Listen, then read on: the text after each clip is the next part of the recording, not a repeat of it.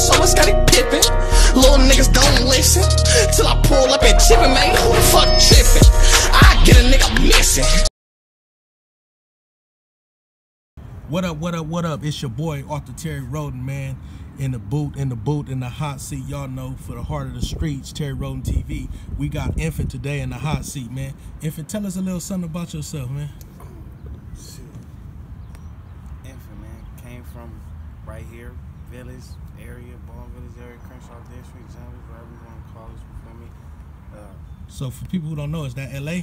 Yeah. What part of LA that is? Some people say it's West LA, some people just the west side of LA though. Where we at right now? Cause it look like we're in the hills. Like it look like we somewhere like exclusive, like in the hills somewhere. Like we overseeing the whole over LA, man. So what's this considered? But yeah, man. So tell us a little bit about Nfant, man. You know you got a couple songs out there that's booming and that's hot right now, and social media is going up, man. So tell us a little about you, man. Oh yeah, came with this regular. This regular was like it wasn't even like a song. Like rap wasn't always something I wanted to do. Like, growing up, I ain't know what I wanted to do. I couldn't really put my finger on what I did want to do, but it wasn't music. But it's regular, it's just something I ended up writing it, and I ended up letting a gang of my homies listen to it, and then, like, my homies really pressured me to put it out, and so I ended up putting it out, and then I ended up doing numbers, but then when I shot the video, I ended up going to jail the same day I shot the video. So it's like, when I ended up going to jail that day, like, while I was sitting in jail, the video was just going up, going up, going up. By the time I came home, So the video you said just took off while you was in jail. Yeah. So how did that feel like coming home to know you got a song and by the way, what's the numbers on it right now? How's it doing? The video like 300,000. So we said about 300K? Yeah, SoundCloud just had 1 million views. Oh, 1 million views on SoundCloud. That's good numbers. So when you see those numbers, do it like put a smile on your face, knowing like, man, this is just something I just decided to do, or like, how do you feel about that? It take me by surprise, because it's like, at first it's like me, like out of all people, I ain't think like my music, like gang of people just start listening to it, like I like it. You know what I'm saying? Like I ain't right. You know, so but like when I end up putting it out and everybody start liking it, it's like it's a good feeling when somebody can vibe with you or what you say can like relate to what you talking about, because it's like not everybody can relate what you talking about, because some people don't live in your world. So for like all the young kids that probably can relate to like what you talking about in your songs and stuff, what do you have to tell them? Like what would you tell them, advise them not to do that you did to even go to jail, or just different stuff that you can to make them do positive? School? That, stay in school? It's a school and save your money. If you don't like school, then save your money. You gotta do something like to like not make you corrupted to where you need money. Cause everybody gonna need money. Right. Everybody needed to live. And it's some people, they mind get corrupted when they need it too much. It was like school I wish I would have stayed in school. Like, got you. So like, what's like your next projects, or after your first project that you said did numbers while you was in prison, like, and it not only did it motivate you to push out more? I was in the county. I mean in jail, yeah. Did it motivate you to do more? Yeah, hell yeah. When I came home and seen the buzz, like everybody like, oh, I like your music, I fuck with your music. Like I had an Instagram before the Instagram I got now. Everybody was hitting that Instagram, tag me, and like they're at my name in songs, singing my songs, like everything. So I ended up putting, well, like my push to put out more music was people were like, well, what else he got? Like he can't produce nothing else. So what else did you put out? Have you put out anything else since then? I put out Welcome to Bone Village, Scottie Pippen. I got with Sauce and Chugs, Knocked Off. I got with Chugs. I got J Gang, Murder Gang with myself, Big Dirty Sticks myself.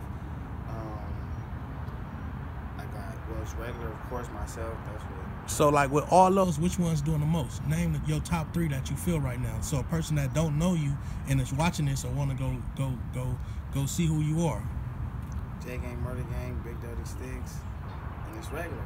It's regular, and them getting numbers right now. You said they doing numbers, and so what? How do you feel like? How do you feel about your career as of now? Like, where do you sit at in the next 2 to 3 years? The next 2 to 3 years, see myself like right now I'm working on getting my LLC, so in the next 2 to 3 years I want to be above I am now, and also have artists, like little artists that I bring up myself, to like little people in my community, little dudes that can rap, little girls that can rap, or whatever they do, you know what I'm saying, just to help. Right. Like, cause I know everybody like everybody wish they could, like, they look on TV and like, damn, I want to be that person. Like, I want to be the person with the jewelry, with the watches, and like, if I can, like, you know what I'm saying, if I can get that spot to put them in that position, that'd be more than lovely to do. Right. So, like, with that being said, like, where do you see yourself being in the next 6 months with your career? Next 6 months, dropping my project. Dropping your project. Now let's talk about your project. Like, who all do you have on your project, and what are your next project? Is it EP, or is it a full album, or what's your goals for the next 6 months with your project? Mixtape. I got a mixtape coming. Mixtape? I got a mixtape coming. Probably the only person you probably really gotta look out for on my mixtape is Chucks. Chuck, got you. Chucks. Probably the only person that's gonna be on my mixtape. So, like, all right, let me ask you this. So, like, being from the J's, do you venture outside the J's? Would you do any songs with like anybody? Let's say like a Crip or a Paru or Blood that's not out from the J's. Do you venture out just outside of that? Oh yeah, I got a song with my boy Earl Swavey. Earl Swavey. Got a song out called Knocked Off. I'm not knocked off, I'm tripping, my bad. It's called Something, Drop Something with Earl Swavey. A song called Drop Something with Earl Swavey. Got another song with some, if you ever heard of Bread Camp. Bread Camp? I got some songs with some dudes from Bread Camp. Supposed to be working soon, my boy Eli 3800. Eli 3800? Yeah, he out of Compton. Got you. So you are venturing out and doing other songs. Yeah. I got a song with One Take J. One Take J. AZ Chike. That's what I'm talking about. So right now you just building the career up and staying positive with it. Shout out to AZ Code too. Got you. Then my guys, Low the Great. Got you. See, AZ Sway used to be in my studio. That's my boy, man. He used to be in my studio and shit up there with me at the shop.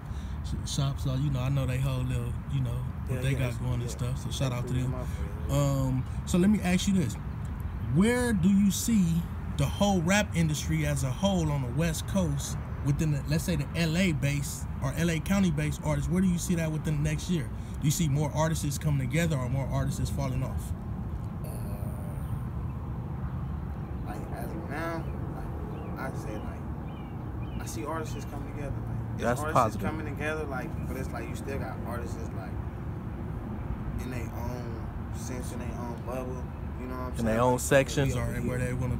Yeah, like as in like Ron and the producer in them, for instance, like, you know, the whole Sting team and Drummer Gang, and you know they whole little come together was like, you feel me? Right. Like, that was something like that was some genius shit. You know what I'm saying? Like I just say if the city come together, like we'll get more out of it. We'll get more out of the city. So that's the whole shit. So the heart of the street, even though we the heart of the street, we could be on negative, but we try to be on positive. And what you just said, if the city come together, we'll be on more positive stuff.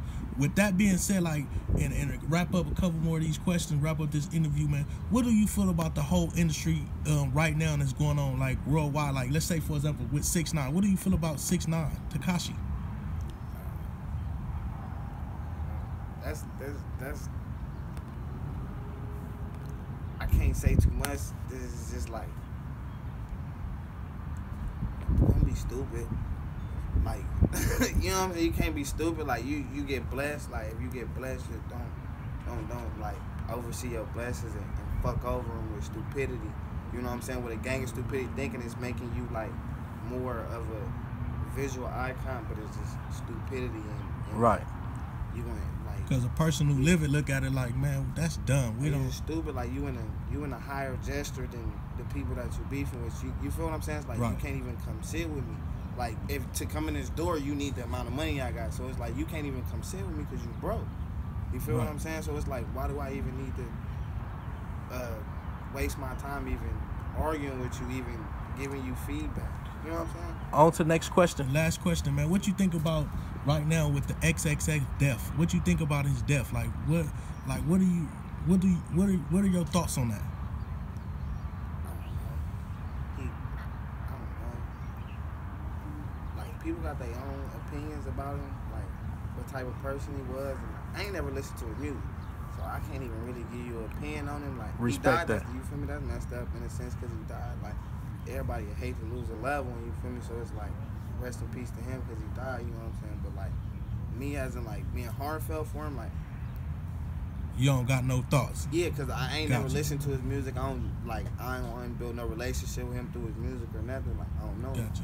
With that being said, man, it's the Hearts of the Streets, Terry Wroten TV, man. If it's Nfant, thanks for coming on, man. Thanks for having us. For all the people that's watching, man, can you tell them where they could contact at you? Because there might be some people on here, some young dudes that like your struggle and feel they want to be like you or inspired to be like you, man. They probably want to contact you. Can you tell the people how they can contact you and find you if they need to get at you? Oh, you can find me on Instagram at Ball Village Kid, all together, no underscores, no dots, no spaces, just all together, Ball Village Kid. You can find me. You can subscribe to my YouTube page at BSF Nfant. You can find me on Facebook at That Guy Nfant. Nfant as in N-F-A-N-T. Got you, man. Thanks for coming on once again. The Hearts of the Streets TV, Terry Wroten TV. Hit us up, subscribe, man, like, and get that info when y'all get a chance.